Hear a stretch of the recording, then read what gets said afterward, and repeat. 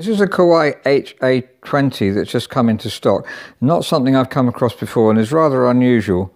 It's got this written on the front. We took it in part exchange for a Bluthner grand piano, and it's different in various aspects. We've just taken them out, but there's actually screws in here. We couldn't lift the top up because it has no hinge at the back, but it's screwed on, which is very strange. And certainly every Kawai we've come across, which is a firm we greatly respect and sell new Kawai K200s and other Kawais as well.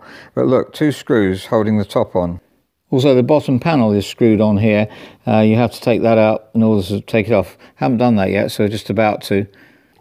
Good news is, like the K200, which we sell a lot of, a new K200, it has a lot of legroom. It has about 4 centimeters extra, 65.5. 61.5 is roughly the Yamaha U1, for instance. So look at the inside HA20. Maybe if you're a piano dealer, you can help me with that, or a tuner, as to who made it. I don't know if HA stands for Hanoi, possibly, but because often the J, for instance, on Yamaha stands for Jakarta, Indonesia. So there we have the serial number. I think that dates it to 1995, if I remember correctly. It's got a hydroseal unit in that someone's put in. You take that out and put it in the bath, fill it with water and put it back in. I don't really recommend those because they get forgotten. They're bone dry, this one is, and so it's not the best idea. If you want to keep your piano in good, keep it in a room that's not too hot. That should do the trick, especially a modern piano shouldn't get any problem. Older ones as well, it won't give you a problem if you look after the environment properly. So looking inside, it definitely looks like a Kawai, so that's what it is, I'm sure. You see the aluminium action rail here, that's common. I prefer the older action rails, really would, because you can work on them more easily. Hammers here are very hard, and we'll hear them.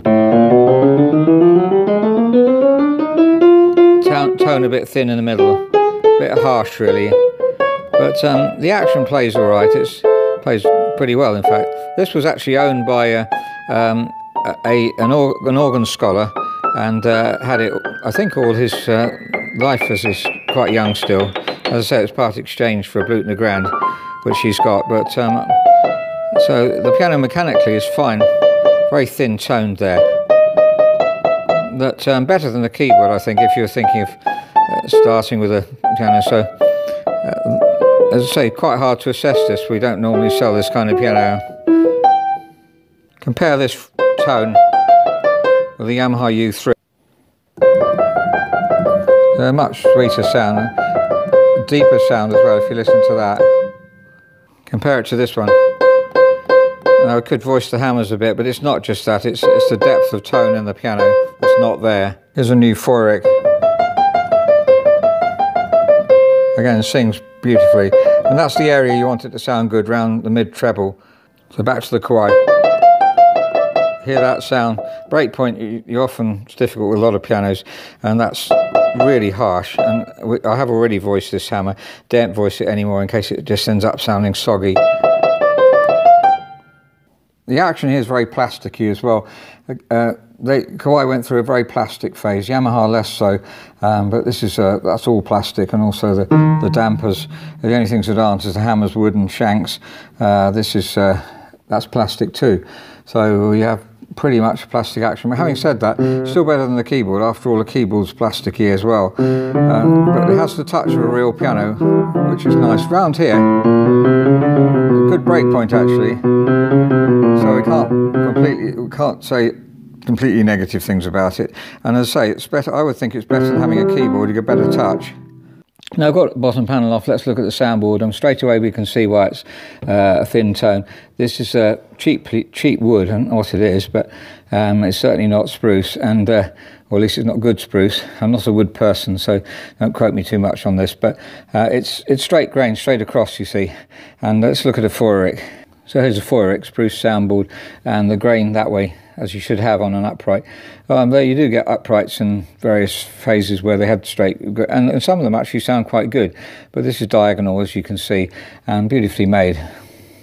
Also wooden pedals, typical, like an old style piano this is. Fouric's really well designed piano. So there's wood here. Let's look at the Kawai again. So here we have metal, I guess you can see, tubular, and obviously trying to make the cheapest possible piano that still plays well. And being Kawai, they've succeeded in making a piano that really has had no technical problems. This is the Yamaha U3. Again, very well made soundboard. I've heard it said many times that, although this is tubular pedals here, but I've heard it said many times that the spruce on the soundboard was the best spruce. Yamaha bought a huge amount of spruce for the Yamaha when the Yamaha U1H was made, and it's the best soundboard that the Yamahas have had in uprights. I don't know how much of that is exaggerated, but certainly the U3H, sorry, U1 and the U3H were the longest running Yamahas of all time, 1972 to about 1980. So that's an assessment of a Kawai HA20, 120 centimeters long, made in about 1995. And plays softly. It sounds fine, and the action is surprisingly very good and very reliable, being Kawai. But having said that, the tone here is so thin that we're questioning what to do with the piano. It's not something we would normally sell. We could rent it out cheaply, I suppose. If someone wanted to play very little as a rental, then that might be a possibility. Because I don't have any problem guaranteeing it in terms of its functionality.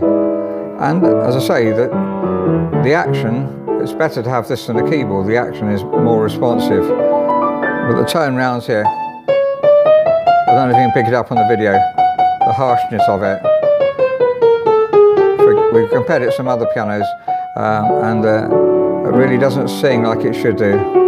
The bass, the tenor and the bass, is not too bad for the length of the piano, but the area that you want it to sing is round here, and it just doesn't do it. Cheaply made piano, the soundboard is straight grained rather than diagonal, and so you don't get the depth of sound, you don't get the carrying through from one end of the piano to the other.